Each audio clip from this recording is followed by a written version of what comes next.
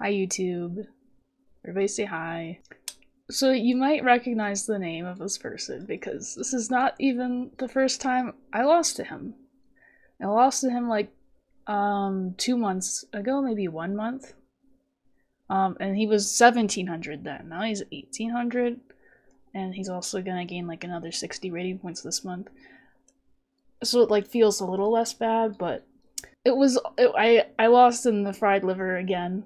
I'm 0-3 in the fried liver. 2 of the games are against this guy. But it was pretty much like, it was kind of fucked up. I mean, it's an opening theory thing. It's never gonna happen to me again, this specific thing, so that's good at least. Just have to play him like 10 more times and then I'll, know what I'm doing. But, so we got to the position, and we did this, and he played bishop d3, and last time I played h6, which is not very good. And the way I remembered it is, okay, so bishop e2 you play h6, because if you just play knight d5 here, you can play d4 and be defending the bishop. But when the bishop is on d3, I play knight d4 there, or knight d5, there is no d4. Okay, so this time I corrected and I played knight d5. And he played knight f3, and I played bishop d6, and he said he was out of theory here, but I'm still in theory, because I was like, I'm never losing to the fried liver again. But rook e1, and then I had this this pawn sack prepared, and we got to this position, and what I knew was, okay, they go knight f3, you play g5, and if g3, you play f4, and this is really scary. Because white has no development. Yeah, I'm down 2 pawns, but I have a huge lead in development, and his breaking his king open, so it's interesting. So that's what I knew. But then he thought for a long time, and he played this move. Now, thanks for the 36 months tag bond, orange tag bond. Okay, so black to play. This was shocking to me. It is a mistake, but it's kind of infuriating the way this works out. The more we get into it, the more upsetting this is. Okay, so knight takes c4, bishop takes c4, bishop h2. You're losing. That's -2, or it's +2 for white. That's what I did. And it's upsetting the more you understand. Because it just feels so wrong that he can play this move. He can't, but I have to find the exact right continuation.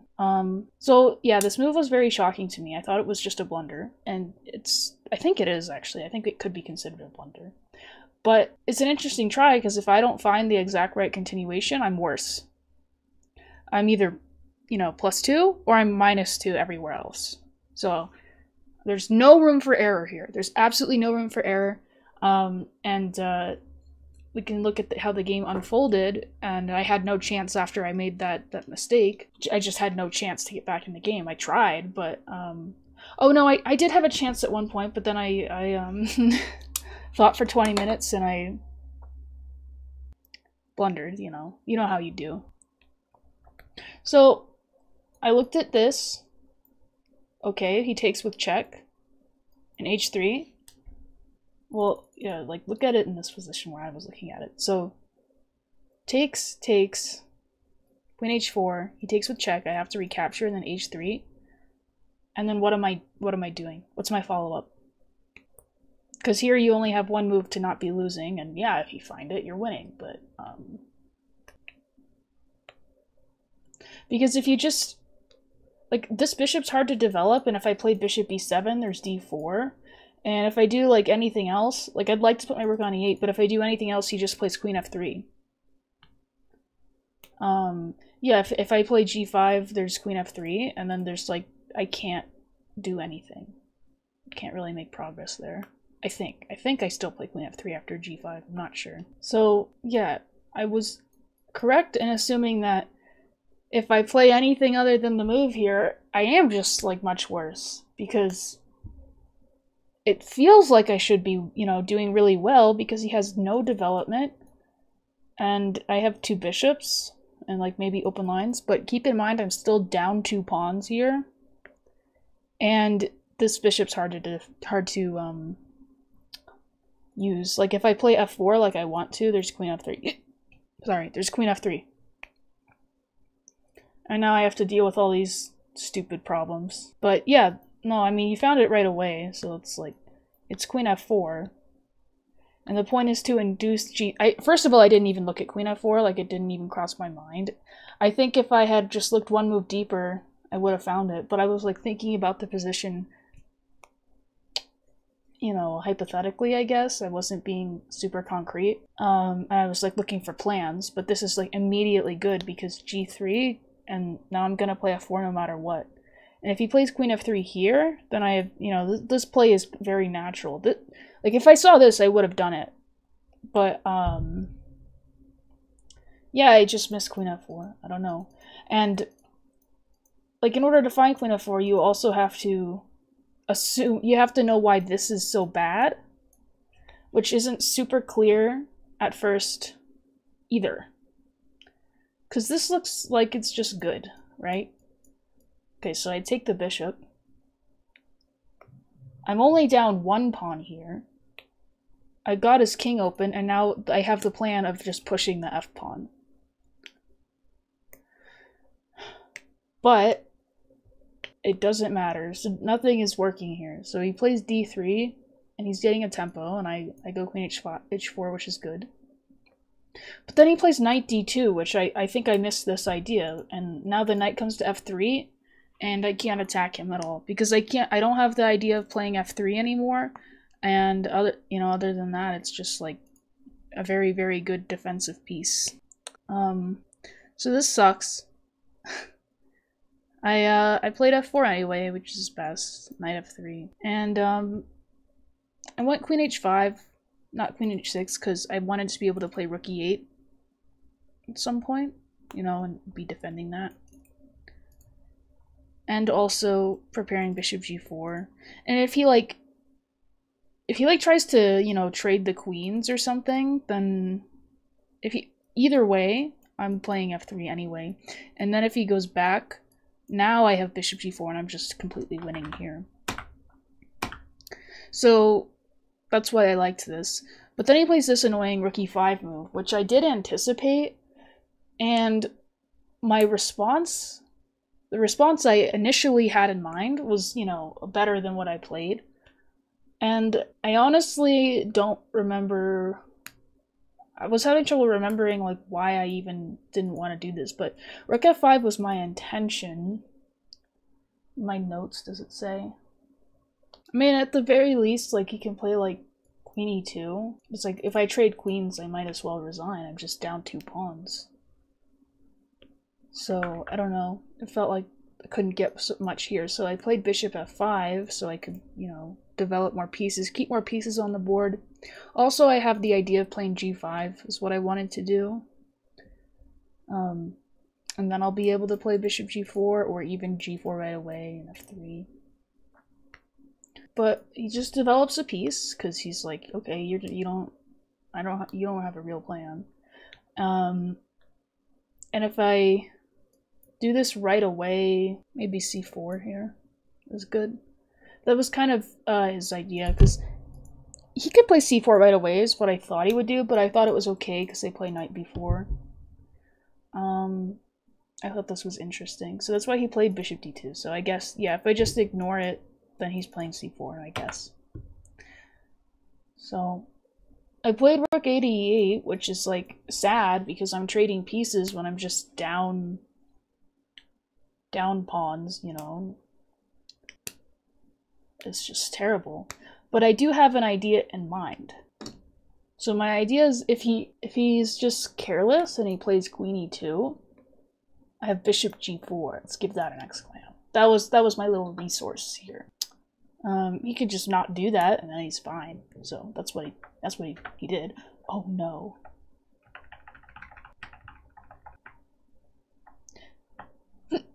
Yeah, so he just traded. I was like, okay. And then he played like a terrible move. So this is I'm even that double question mark. Okay. So this is obviously a bad move, right? Because I go here, force f3, and now he's got all these dark square problems, and his king is a lot weaker now. And then initially I was like gonna automatically play bishop d7, and it's like equal there. Then I thought for 20 minutes, and I saw a lot of cool things that didn't exist, but I thought that they did. So I thought for 20 minutes because I was trying to make queen e5 work. And my point is that, okay, obviously if he takes, this is just losing. Like if he plays king f1, then I go knight e3 check, and like this is just hideous. So there's that, but he's not gonna take. And then I have to think about knight c6 as well. Not losing after queen e5, but it's definitely a mistake. But what I missed was I was seeing all sorts of like crazy things happening that I don't know how to even recreate them because they weren't real, but I thought they were real. So I saw this and I was like, okay, cool. I go here, and if he goes back, I was gonna do this. It's like, this is cool because he has to play c3, and then I don't know. I liked this for some reason. I don't know why I liked this. It's just bad. Maybe I was like being overly optimistic. It's nonsense, but I don't know. I don't really know what I was thinking. It's just kind of strange. Like, I had a chance to just equalize, and then I was like, nope. No, what was my idea after knight d4? I had an idea. He didn't play knight d4. He played something better, maybe? I don't remember. I honestly don't remember. But, okay, so he just took here, which I thought didn't work, because in the line that I looked at, I went here, and then he moves, and I take. Then I was like, oh, he's this, so I'm an idiot. But I had to go for it anyway. And now he just puts his queen on f3, and I can resign. And then here I made another blunder, because I didn't realize that b3 is just happening, and I can't do anything. I thought I was going to have time to play g5 and knight e3. I'm like, that was like interesting, because his bishop is so bad. And I think if he just allows that, well, I mean, here he has rook e1, then I will queen d3. Like, I thought this was interesting, because his... Sorry, I'm just fascinated by the position. I didn't mean to zone out. It's really weird. Yeah, and I looked at this and I thought, I was like, this seems holdable, because, okay, the king is just stuck on this side of the board, and if he does something wrong, then I just, like, do that. And this is an equal position, unless he plays the 1+8 move, which is kind of obvious, so he just, like, gives check. And then what happens if king f8? Oh, he just trades the queens. Oops. Yeah, so I have to go here, and then he goes here, and then he takes here with check. And I think he's just, like, gonna keep taking my pawns or something. Or then queen f5, I guess. Oh yeah, and he's threatening mate. Ooh, that's so nasty. I didn't see that.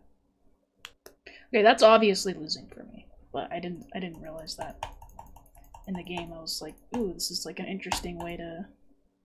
But yeah, first of all, that doesn't matter, because like he just plays b3. But that was what I was thinking. I was just like, I don't know. I just like suck. I don't know. Like I don't really have a way to justify anything I did. My justification is that I'm not very good. I don't know. Yeah, I don't know. But sure. Okay, so now I'm like, okay, I guess I'll try for some bullshit here. So this move I thought was kind of cute. Oh wait, no, I didn't go here yet. I defended my knight, so I'm setting up this threat. I'm still trying pretty hard here, so I go queen f6. And the funny thing is, if he just plays like bishop c3, I was gonna try this maybe. And then if he like this is the threat, and if he just defends his queen, bam, rook d1. And okay, so if he takes, I would take his queen. But if he moves his king, then I have this. It's like almost checkmate. He goes here, and then I trade, and then I take his rook. That was my little trick. Yeah, but you know, he saw. Presumably he saw that. I mean, he just went there. I was like, all right, now I have to put my knight, I have to remove my knight backwards, and it's like, this is miserable. And then I played h5 and I offered a draw, which I think is a decently timed draw offer, since we're both pretty low on time. Yeah, we're both under 10 minutes here, so I offered a draw. And this is my idea is this.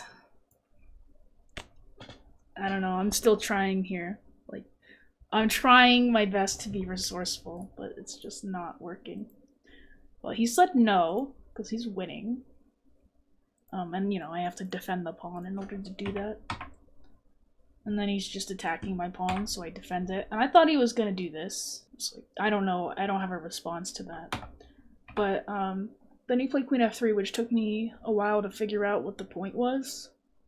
And I think it's just the simple point of just not allowing f3. I think that's all. So then I played g6, because I'm still trying to, like, maybe swing a rook over, or, like, do something. Like, I just want to do something, and if he takes here... Yeah, initially, he did take, and I thought I was just gonna take with the knight.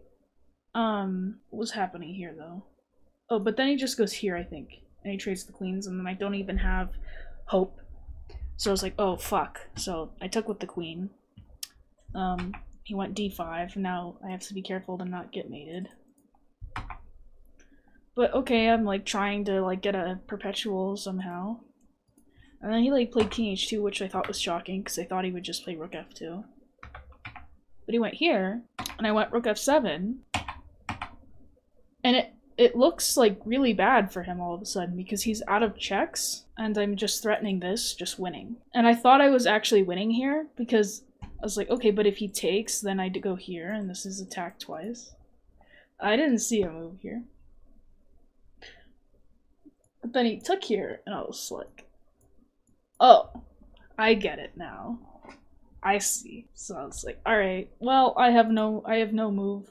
And I allowed mating too, and then he didn't see it. This is mate. Then he, like, took his time to checkmate me.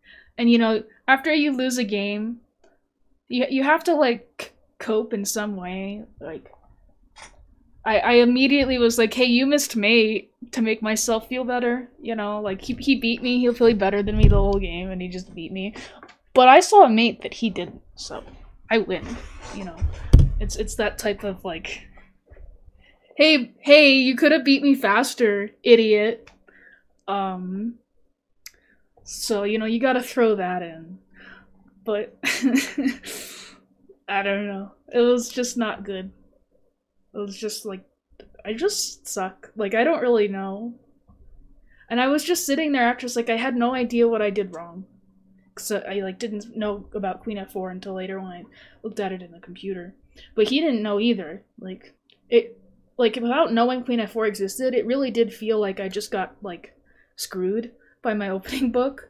I was like, if knight c4 is fine, I'm gonna be insanely angry that it's not even looked at, and it's, like, that tricky.